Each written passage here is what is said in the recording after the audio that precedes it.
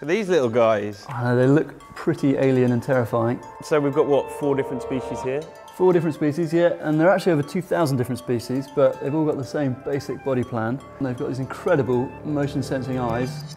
And they switch on. They've all got this sort of praying posture where the name comes from. So are these guys kind of deadly in their own sort of right? Are they? Absolutely, yeah, they're reason to be scary. I mean, some of the big guys can even take down hummingbirds and mice and things like that, so they really are fearsome ambush predators. So, Si, are you basically ready for slow, mate? I'm ready when you are. So, yeah, that's about 2 centimetres if it comes to the top. So let's get the stars.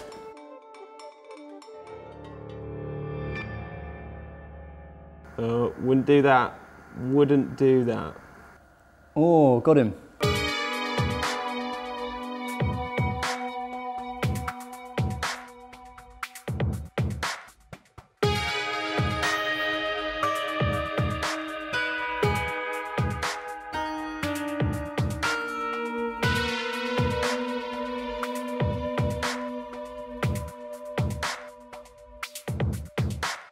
So you just see, yeah, it just closes up like a vice. Mr. Cricket's kind of trapped by a tent of needles there. What's really nice was their vision, actually.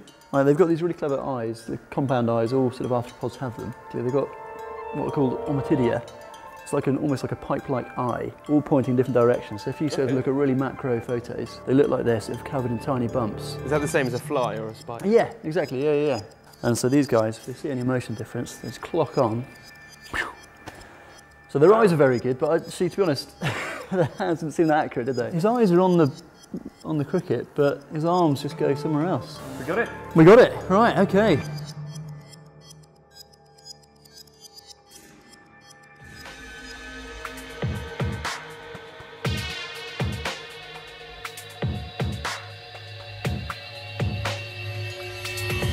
He does really go sort of up and then down and over. Still just maintaining his position with no problems. It's amazingly strong, actually. We've been quite lucky so far, so hopefully... He says lucky. Expert wrangling. Oh, beauty.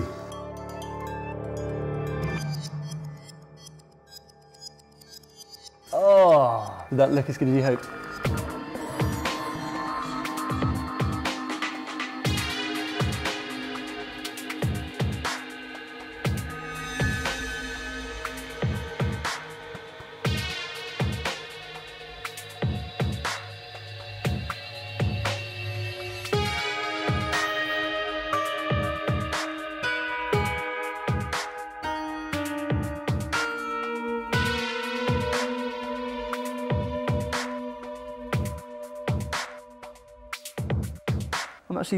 I can't believe that went so quickly and so well. Oh, that's what you get with mantids being such great predators.